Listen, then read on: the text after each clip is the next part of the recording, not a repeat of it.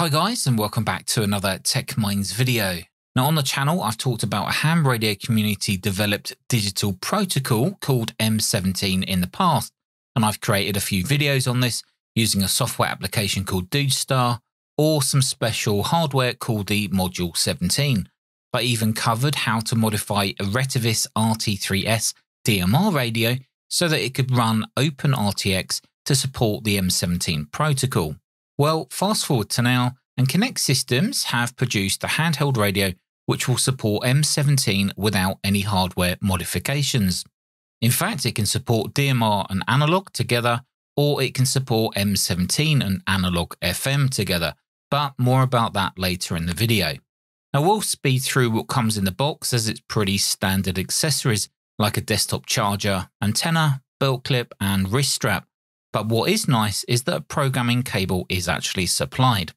Now you will need this USB programming cable to enable the M17 protocol, so keep it to hand when you're ready to set up the CS7000 to be used with M17. The included antenna is designed to be used with the frequency range that this radio supports, and if you have the GPS module installed, this antenna is also used for that, as suggested by that little print on the bottom of the antenna. Now the included battery has a capacity of 2400 mAh, and to charge the battery you will need to use the supplied desktop charger. Now there's no USB-C charging with this particular battery. Specifications of the CS7000 show that this radio supports a frequency range of between 400 and 512 MHz, so that's essentially the 70 cm band for ham radio users. It also has an IP67 waterproof rating, and it hosts 128 MB flash memory for storing settings and parameters. Now, if you wanted more memory and a faster processor, then the CS7000-M17 Plus, which is another radio, would be the radio to go for. Otherwise, this radio will be just fine. The screen, it's 1.8 inches with 160 by 128 resolution, and it's full color. The connector on the right side of the radio is Motorola compatible, and I think this means that you could potentially use Motorola accessories like a speaker mic, for example. Down the left side of the radio, there's a top function button, then there's a larger PTT button, and then below this there's a further 2 function buttons. Now on the top of the radio, there's 2 rotary controls. One is for on and off and also controls volume, and the other is a channel change control, which kind of clicks as you turn it. So if I now attach the supplied antenna and then attach the battery to the rear of the radio, we can now power on the CS7000. Now by default, as shipped, the CS7000 will arrive with a DMR firmware installed. Now this is the native firmware for this radio. So you can use DMR and analog FM with this firmware after programming it. But if you want to use M17, you will need to load the M17 supported firmware. To begin the update process, we need to first attach that included programming cable to the side of the radio, just like this. It kind of hooks in at the top and then just use the thumb screw to keep it in place. And then the other end you just plug into your computer. Now I will be using Windows, and I'm not 100% sure that you can do this via Linux, but I would imagine you can if you can find the software for it. The Connect Systems website actually has a download page where we will need to download 2 particular files.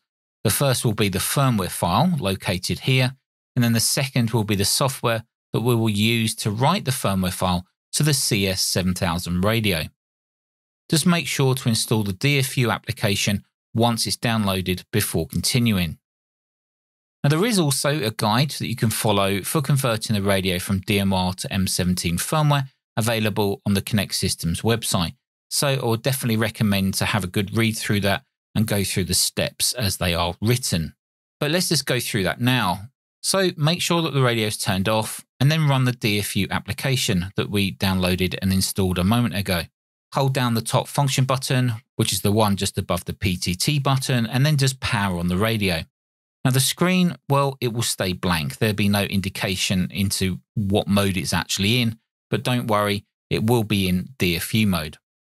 Now if you turn your attention to the DFU software on your computer, then you should see in the available DFU devices box at the top, STM device in DFU mode. Now, if you don't see this, just wait a moment and let the drivers install if it's a first time install. The documentation actually gives you some other information about when you're installing drivers that would be worth reading. Now, once the radio is detected, double click on Option Bytes. You will then be asked if you'd like to remove the read protection. So just simply press yes for this. Now, it'll appear that it's not doing anything, but wait for a few seconds or up to a minute, and then another dialog will pop up and show you this. Now, at this point, you can turn the radio off again, and then hold in the same button as we did before, SK1 as per the documentation, and then power on the radio. This time, click the Choose button on the DFU software, and then select the firmware file that we previously downloaded. Now, just press the Upgrade button. Now, if you get this pop up, just select Yes, and then the firmware will be uploaded to the radio. Now, once finished, the DFU software will have a green banner at the bottom stating that the upgrade was successful. You can now turn off the radio and then turn it back on again. Now, assuming everything went well, you'll now be presented with the Open RTX logo and the radio boots up like this. Now, one of the first things we need to do is program my call sign into the radio, and this can be performed through the menu system. Pressing the OK button enters you into the menu system, and one of the great things about M17 is that there is no central database of call signs needed. The program call sign in the radio is sent as part of the M17 transmission, a bit like how Fusion, D-Star and DMR Talker alias works. The CAN setting, which is just a number between 0 and 15, is the channel access number. Now think of this like CTCSS or DCS that we find on analog transmissions. Now I've just only set mine to 0, I've never needed to change mine to anything else. In the settings menu, you'll find banks, channels and contacts. Now at the moment, at the time of making this video, these features are not yet supported. In the display settings, you can adjust the screen brightness and a timer setting for how long the backlight stays on. In radio settings, you can adjust a transmit offset and change the step size when tuning. The accessibility screen allows you to enable or disable voice prompts, which when enabled will speak the currently tuned frequency or selected menu setting. The info page shows some specifics about your radio, such as battery voltage, charged capacity, received signal level in dBm, and some other useful information.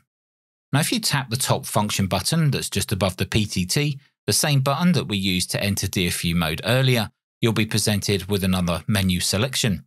Now, from here, you can change the radio's modulation type from M17 to FM and back again if you want to. You can also change power level between 1 and 5 watts and change other settings like transmit offset, CTCSS tones like for when you're in FM. Now, as previously shown in another video, I modified a Retivis RT3S so that it can support M17 with the Open RTX firmware. So I scooted off to another room in the house with the RT3S and transmitted on the same frequency as the CS7000 was set to. And well, this is what the audio sounds like. This is M0DQW testing M17. This is M0DQW testing M17. Transmitting from a Retivis RT3S, which has been modified for M17, and then being received on a Connect Systems CS7000. This is Mike 0 Delta Quebec Whiskey, over. Now, I also set up my MMDVM hotspot and had a quick chat with a couple of hams, one in Australia, Cole VK1KCM, and then Andre in the United States, K8TUN. Now, little did I realise at the time, but K8TUN seems to be some kind of firmware wizard, so it was definitely nice to have a chat with him about M17 and to find out that he's working on some current M17 projects. Thank you very much for that. So which application are you using to get into the M17 reflector? Is it DroidStar that you're using? Yep, it's DroidStar on my Android phone. I didn't know it was also on Windows and Mac and Linux. I thought it was just an Android application, hence the name DroidStar, but I might even put it on my computer just so I have it. So the radio I'm on at the moment is the first commercial radio which was released to which supports M17. I'm using a Connect Systems CS7000-M17, obviously with the M17 firmware from OpenRTX. Oh yeah, I saw it. I sent an email to Jerry at Connect Systems. What's interesting about M17, if you've not heard about it before, is that it's community developed, so there's no licensing to worry about. Also, the protocol does have support for data and voice at the same time, meaning we can send text messages, share GPS data, and potentially send files once the firmware and supported software has been developed. Now, while the cost of the CS7000 is not cheap, it does provide access to the M17 digital mode without having to use your computer or perform any tricky modifications to existing radios. Now, I'll leave a link below where you can go and check out more information on the Connect Systems website. I'll also leave a link to the M17 Wiki page, which contains lots of useful information, especially if you want to start developing. You can look at the protocol data. Anyway guys, that's the end of the video, and I just want to say a massive thank you to everybody that watches my videos. It's always appreciated. Feel free to leave comments down below whether you like this or not. I think it's great innovation. Until the next video, take care. See you in the next one.